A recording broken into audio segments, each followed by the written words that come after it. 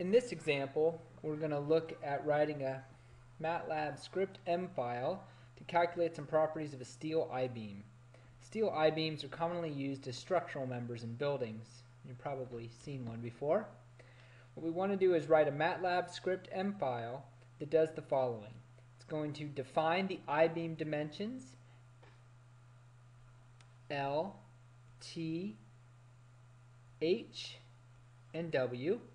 It's going to calculate the cross-sectional area of the beam, calculate the mass of the beam, with the density of steel being 7.85 grams per cubic centimeter, and then it's going to report the mass to the nearest tenth of a kilogram. So before we go to MATLAB, one thing we need to do is figure out how to do these calculations.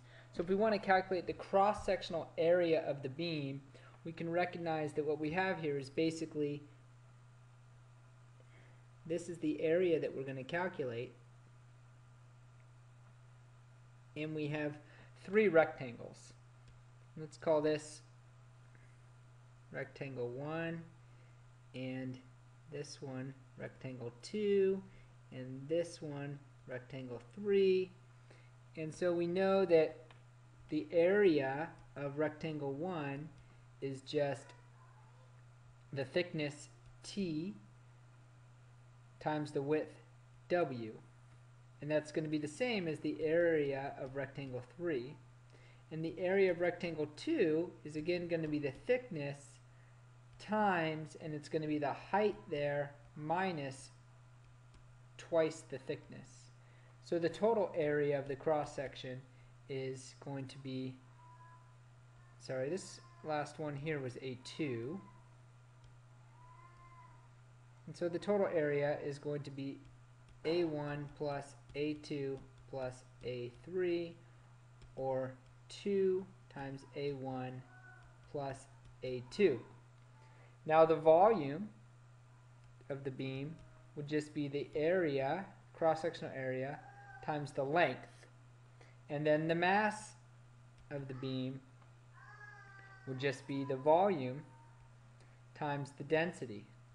Call that rho. That's the density.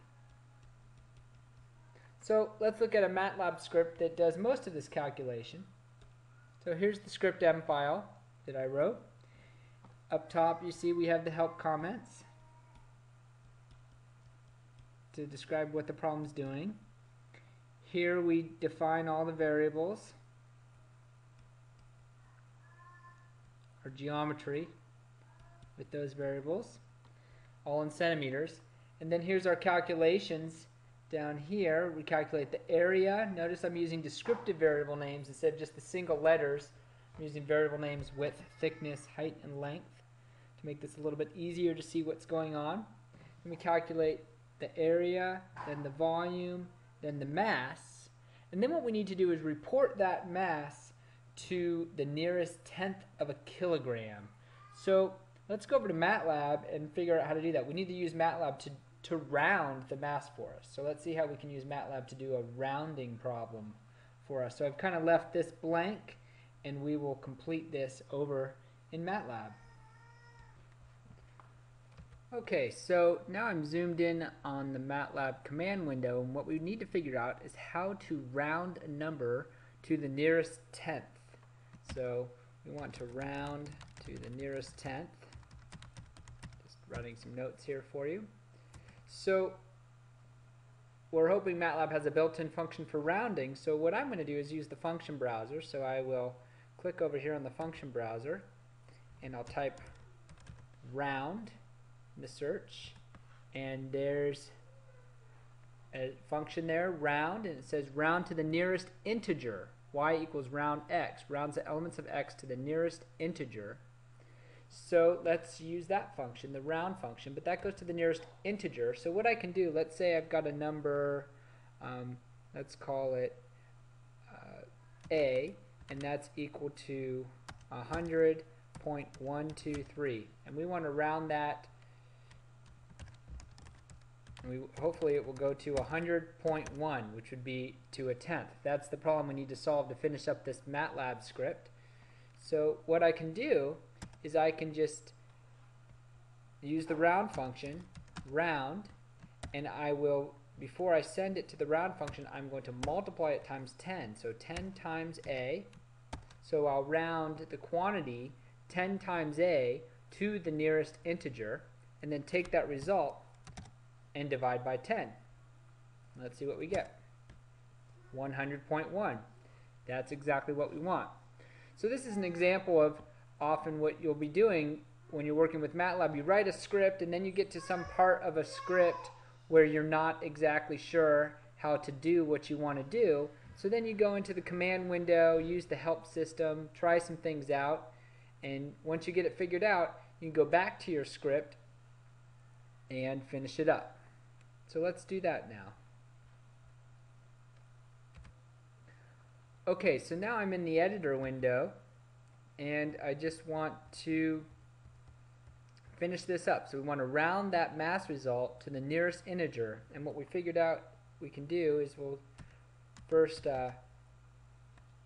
take our mass, we'll call it mass, let's call it mass kg for mass in kilograms. That's going to be equal to mass, so from our units before, that mass is in grams, so if we just divide that by 1,000, that would be our mass in kilograms. And then to round it, we'll say mass kilogram rounded, just to be as descriptive as possible, is equal to round of 10 times mass kg, and then after we round 10 times it, to get it to the 10th, we will divide by 10, and we'll leave a semicolon off that so that that displays. And that finishes up the script. So what I'm going to do now is save it. It's called Ibeam.m. And then let's go ahead and run it over in the command window. So let's bring up the command window. And to run it, I'm just going to type Ibeam at the command prompt. And when we type it, there we go. There's the area. There's the mass in grams. And here's the mass kilograms rounded. So one thing I'm seeing here is we don't really want to show this. We only want to report the rounded result where the mass in kilograms is rounded to 394.5. So the way we can fix that is we'll go back to the editor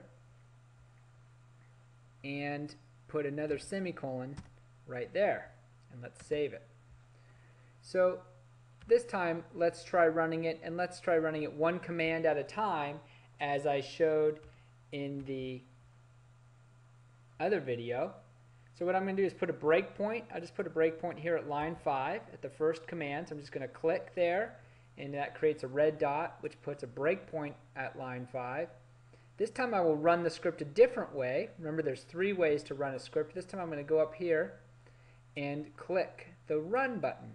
So notice what happens now that I've set that breakpoint.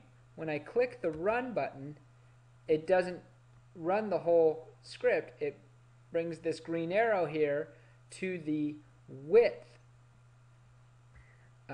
command where we set the variable width equal to 20. What I'm going to do here is see if I can shrink this, and we will be able to watch as we run it. The command window is down here underneath, and as we step through, we will see some things show up in the command window.